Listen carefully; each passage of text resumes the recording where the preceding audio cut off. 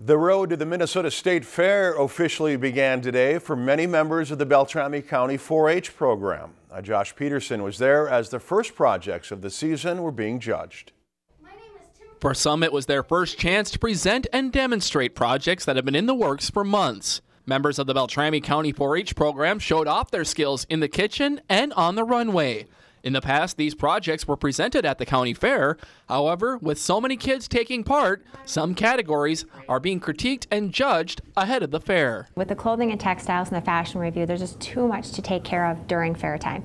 Today's critique session for demonstration and illustrated presentations, they will present again at the county fair for judging. Here at the Beltrami County Fairgrounds, preparations are already underway for the big opening day of the fair. However, judging for 4-H projects has already began, paving that way for 4-H members to go to the Great Minnesota Get-Together. For those judging and critiquing, seeing the 4-H members from year to year grow and attempt greater challenges leaves them with a good feeling.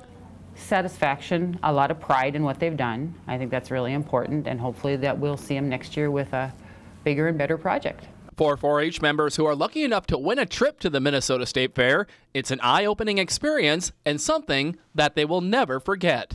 I got down there and it's way bigger than the Beltrami County Fair by a lot. I didn't even get to be anywhere. With the county fair coming in the next few weeks, it's only a matter of time until some of these 4-H members make it to the main stage at the Minnesota State Fair. In Bemidji, Josh Peterson, Lakeland News. The Beltrami County Fair is set for August 9th through the 13th. If you've enjoyed this segment of Lakeland News, please consider making a tax-deductible contribution to Lakeland Public Television.